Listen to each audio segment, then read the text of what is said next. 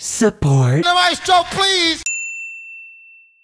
Starting to slow down a little bit, but we still have a handful of things to mention. This'll be for the week of June 11th. 2022. On this day in music back in 1966, Janis Joplin had her first live performance ever at the Avalon Ballroom in San Francisco, California. She performed with Big Brother and the Holding Company.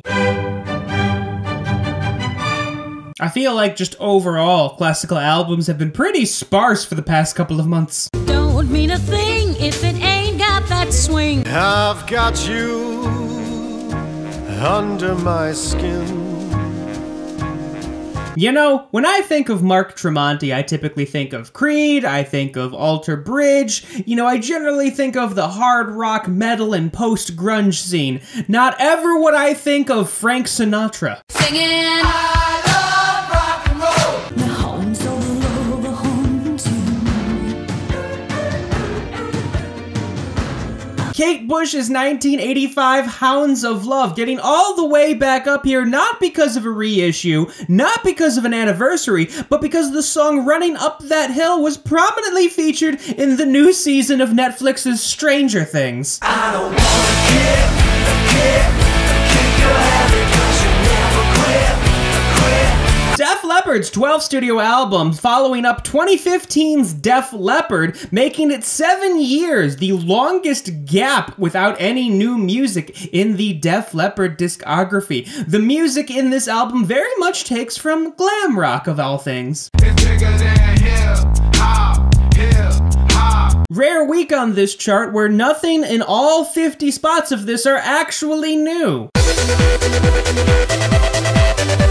I mean, we've had a handful of things to talk about recently, so this isn't really that upsetting. And now I need some help from the maestro, please! I think I'm gonna stay right here tonight, 'cause that could be dangerous. 'Cause that could be dangerous. I'll tell you what is upsetting, though. When you drunk, you tell me exactly how you feel. When I'm loaded, I keep it real. Album went certified gold this week. Bitch, you ugly as fuck. You out of pocket. 2 ATMs, you stepping to what? You out. Many people know that this is technically a double album, disc 1 being The Big Steppers and disc 2 being Mr. Morale. But did you know there's a disc 3 has only the track The Heart Part 5 on it? Y ahora toca un verano sin ti. Lo estoy pasando bien, no te voy. You know, this is the second album to ever top the chart that's completely in Spanish. The only other all-Spanish album that ever hit #1 was, oddly enough, the other Bad Bunny album, El Último Tour del Mundo. You know it's not the same as it was. It's not often we talk about a sample in a pop album. Oddly enough, the track Daydreaming actually samples Ain't We Funkin' Now by the Brothers Johnson. Like I said, a bit of a slower week, but now you have time to catch up in case you've been getting overwhelmed with the amount of albums we've been talking about lately. And now I need some help from the maestro, please! Maestro!